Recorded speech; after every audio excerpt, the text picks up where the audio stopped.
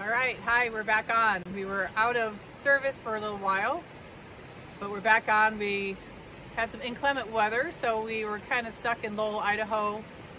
Found ourselves in this really cute motel that we'll add pictures later. It's called the Wilderness Inn Motel and Cafe. Very nice group of people. We spent 2 nights there, just kind of drying out and getting recharged to head back out. So now we've headed northwest on 12 out of Lowell, heading towards ultimately Missoula, Montana.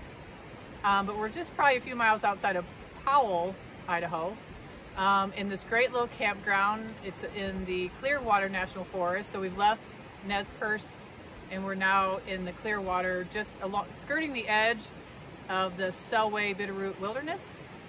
And the campground I will have to add later because I think it's called the Calgary or Campbell campground along the river. This is the Loxay River.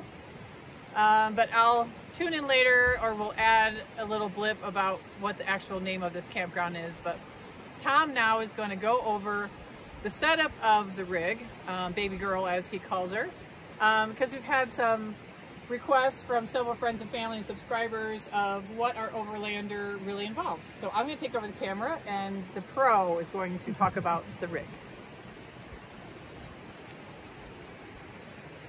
Yeah, and I'm not really a pro. You know who I let do the intro with all the information that came forth, and that's great because she's here to help me with this. And we have had some of that request for us to kind of let you know what we did on our build. And we'll go through that right now. So first and foremost, you know, we got the 219 Jeep Wrangler JL, and a lot of the stuff that in it I did myself, kind of put it together. It's kind of been a labor of love throughout the last couple of years, dealing with, I think it was a little bit of therapy for me actually to help put that together. So what we got here is I put in a galley in the back. We'll start in the back and work our way around the front, but I purchased this at Overland East. It's a combination with the slide, with the Dometic fridge that we had before, and then it goes on the slide. Also have a Cook Partner stove, made in the USA. This thing right here is quality. Now, some of the stuff I talk about, guys, some of the stuff's kind of spendy, but I look at buying good quality stuff that's going to last for a long time. And this thing right here, as you can see, I mean, it is tank tough. Solid aluminum, stainless steel. It works fantastic. So a little spendy, but well worth the money. You know, we've got Colemans at home and everything else. But with that comes, I've got a 5-pound propane tank here. Amy was nice enough, this was my Christmas present with the MBX trail gear, giving them a shout out to my friends out of Canada. That so it just kind of covers the 5-gallon tank, LP tank, kind of keeps it convenient there. You just got pockets and things you can keep other accessories on. So we got that. This is kind of our galley for cooking. The right side, I built that. I built the drawers, and it's more of my utility drawer, cook drawer. The bottom is food drawer. I have shore power, so I carry this. This is for the Cook Partner, the gas hose. Well, I put that together. I actually built this one, built the drawers, built the frame, added a top frame to it to where I can carry other items. We've got a Otzi little small grill, which is cool, and you're going to see some of these things if you're interested in overlanding that we could use. And the thing about it is, full disclaimer, all this stuff was purchased by us, so we don't have anybody giving us a deal or helping us out or anything. It's total purchased by us. But for me to tell you about it, I think is beneficial, because then that way you know that it works if you're thinking about some of these items. I have a grill up here for our stove. And in that we have our porta pot, which is really, really, really convenient. If you're going to get one, I highly recommend this. I don't recommend, I haven't used it or seen it, but from researching the Thunderbox, I think I would kind of go with this because it's more compact, sanitary, really good. It folds out, 3 legs. really good for what we need it for, and it works really well. These plastic bags, and you can see if you go on YouTube, we're not going to demonstrate, but you can see how these works, and it's totally self-contained. So once you do your business, it has a powder in it that forms a solid for the liquids and stuff. But this is well worth it. Again, we have other things in there for accessories, more like camp stuff for those of you who camp. On the back side, we've got an ARB awning. This is the 6-foot by 8-foot awning that comes extra. I chose this instead of the Batwing 270 because one person can put these up easily. The Batwing is kind of tough. We have the Batwing on our camper, our square back camper. We have that, but here, this just gives us some extra coverage, some help out of the sun or rain on the galley when we're working with the galley. As we go around the side of our rig, of course, we've got the Nemo shower. It's a solar shower. You fill it up.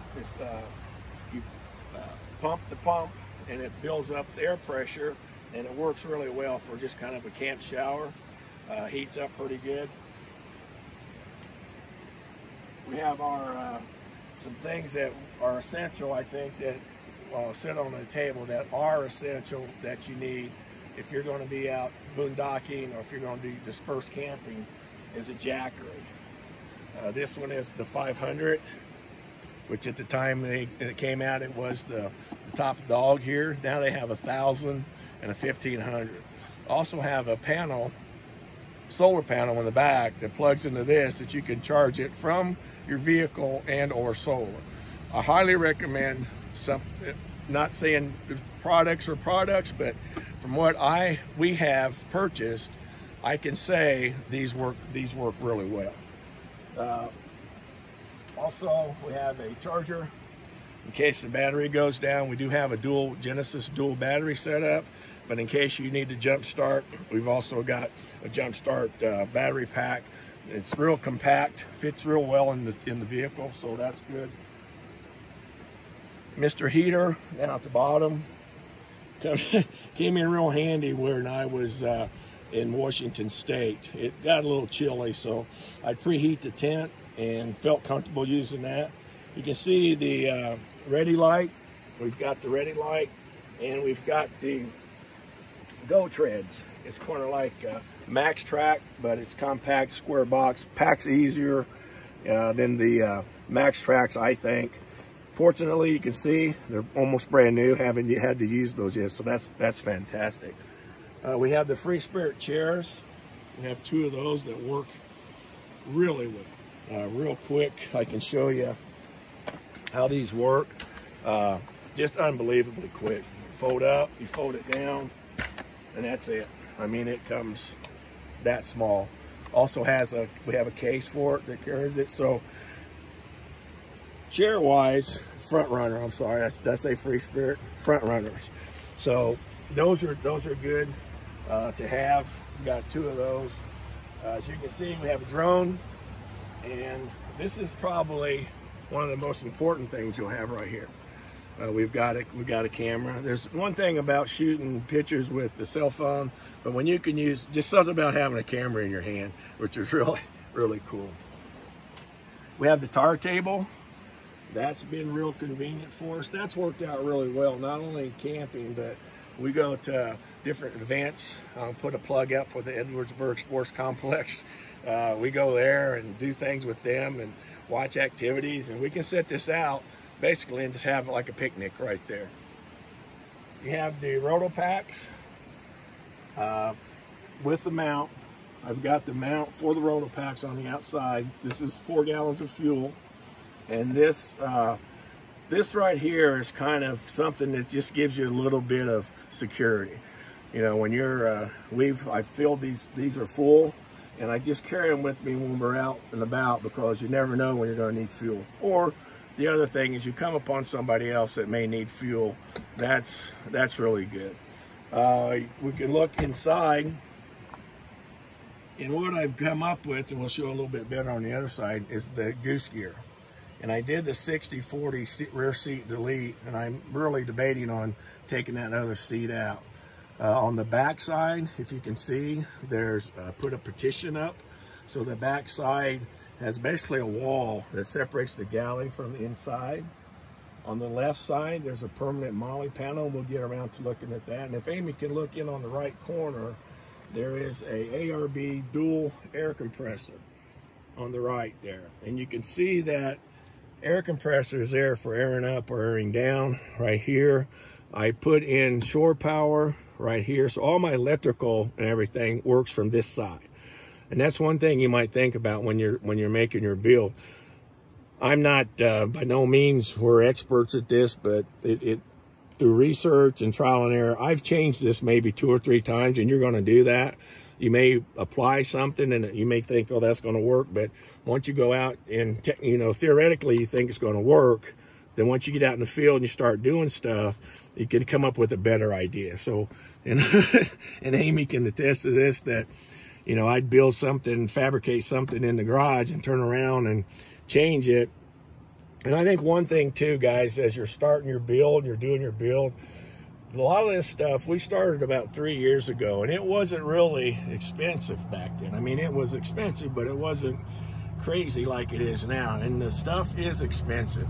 But when it comes to the goose gear stuff and some of those items that these people do for a living, they do it on a computer, they do it CNC, and this thing just fit right perfect in where it's supposed to go, and it's done exactly what it's supposed to do. So it might be a little spendy, but it's worth the money. So we can back out here and we can talk about we've got the 8-foot by 10-foot ARB awning that we've got on the side. This is for us to put all our stuff out if we want to camp, and when we camp, it's going to keep shade, it's going to keep us out of the rain. One thing we didn't bring, because it takes up a lot of room, is we have the screen-in porch that actually screens in here, and it's a 8 by 10-foot screen-in porch that fits on here with a solid bottom, and it's ARB also. So that's cool. If you got it somewhere where you're going to spend and mostly that's for like a weekend where you can set it up and you're going to stay in one certain location. So we got that. We kind of move around the side here. These steps are to get up to the top before I can get up to the rooftop tent. So we just put these Smitty built steps on the side. It has that. I have power stop brakes on the front. Yeah, this kind of just works like so. So you can step up on that, up to the top. And we've got front and rear. We've got them on the back door and the front door.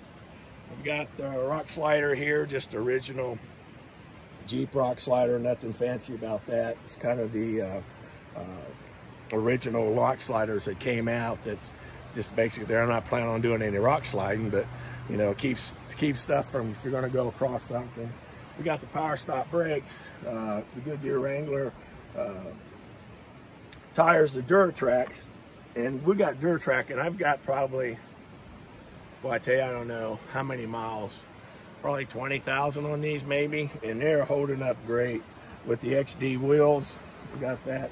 Kudos to my nephew Andy, who helped me pick out all this stuff and help make that decision on what I would need. In the front, we've got the Lexar solar panel. It's a 30-watt solar panel that charges up the dual battery system, and that works really well. Real quick, I'll show you how that works. Right here, it's got a trickle charger that trickles the spare battery on the Genesis dual battery system. That works really well because you're going to have to make sure that your vehicle powers up and starts, and you've got plenty of juice to charge your phones, charge your batteries on for the cameras. All your toys and all your stuff will charge, and it maintains that charge.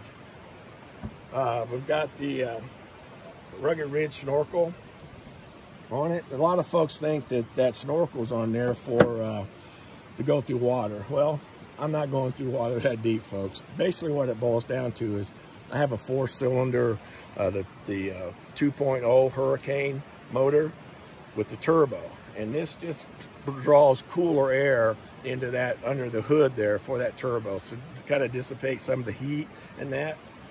On front, we've got a Smittybilt 9500 X Pro winch with took away the aluminum, or I'm sorry, the metal rope, and put in a synthetic line hooked up to a Smittybilt with a clevis in the front. 2 KC old school original headlights. For that, basically they're spotters with the KC Juniors up top for, and I ran those into my original fog lights. So these kind of act as my fog lights, okay? Back around, we did talk about the snorkel stock antenna. We removed the stock antenna, put a different antenna. The same thing on this side with the steps on both sides that work, help you get up. Inside we have the communication center. Basically, we have Amy's 20 here with her phone cover. And we've got 67 design gear up on the dash that helps for both sides. My phone, Amy's phone, then I have a iPad mini in the center so we can run Gaia in the maps. And that's another thing that you want to research too, is what kind of navigation systems are you going to use and how you're going to use it to get where you want to go. We have an inReach up at the top, and that's for a satellite connection. That is a way to send text messages or emails to get a hold of folks if you don't have any cell service. And we've used that, I've used it quite a bit now, sending text messages to Amy and back and forth. As a matter of fact, we just sent some stuff out to Caitlin to let her know we were okay. So that, I would recommend something like that above and beyond maybe the iPad, because it gives you that help. What we have here too is the Garmin Earthmate, which is works off a satellite, and you Bluetooth that over to your phone or to your iPad. And again, if you don't have cell coverage, it gives you an opportunity to help with guidance and that. Just purchased the WeBoost Drive 4GX. That's a cell phone booster, and I tell you what, it works great. And you got to keep in mind though that it's a cell phone booster. It's not a cell phone, antenna. That you got to have at least one bar for it to pick it up, and once it picks it up, then it works really well. Moving on, we got both CB. I've got the Cobra CB, that has all the operations in the handle or in the mic. I've got GMRS capability here, and I've got my license, WRNX 843 for the GRMS, and that works really well for accidents or anything out there that you can get in touch with the semi-drivers, truck drivers and that. Also, if you're on a group drive or a group ride, you can communicate with each other from those radios. Now there's kind of also having old time maps is a good thing too, because they really helped us out when we got down with no cell service. So those come recommended. Back in the back, we've got again, showing you the goose gear. And underneath the goose gear has the storage areas, to which my tools are on the left pouch, recovery gear, tire repair kits on the right.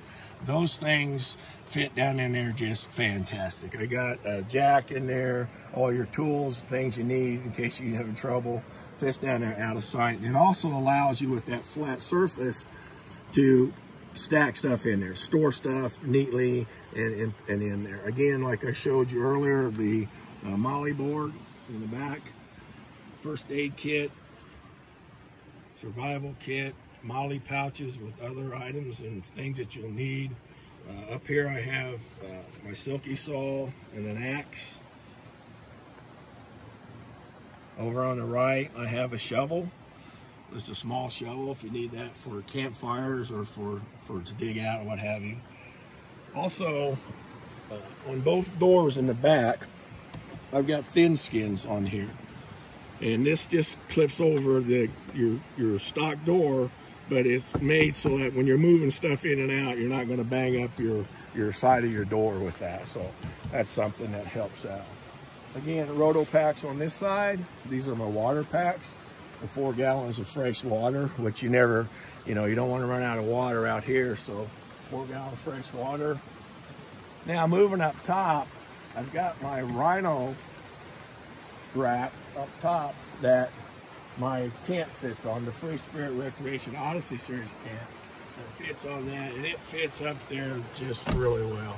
It's a full-size mattress that folds out. I can have that thing up in 5 minutes or tore down in 5 minutes, and it works really well. So towards the back, I put this is where my plug-in is for my shore power that goes to the Jeep. If I have shore power, I can come in and plug in and have shore power that goes to that unit that I showed you on the side where all my electricity stuff's in. The trasharoo for my trash, and basically whatever stuff you want to hang in there works really well. That antenna up top goes to the Wii boost, the cell booster, so that's part of that system. We've really spent a lot of time and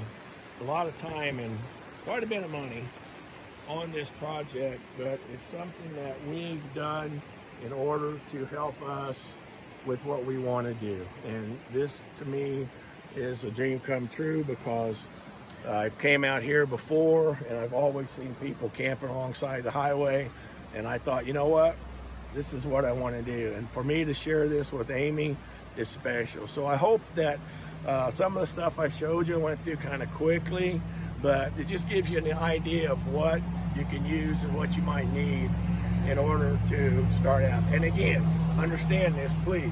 You don't have to have all this stuff to start out. You really don't. To me, it was a hobby. It is a hobby. It's a dream of mine, and I kind of want to use this to move forward with things. We also have a square back camper that later on we'll probably put some YouTube videos of us with Journey, our camper, and kind of show that. But this is it, and you can get out, get off the couch, get out and do it. The only thing I can say too about it is it's just one of those things that you can see from some of the photos. It's absolutely beautiful. So thank you guys for watching. I hope this helps you out. If not, give me some stuff in the comments and we'll try to come up with more in-depth answers for you. All right? Thank you so much. And as again, like I say, we'll talk to you later.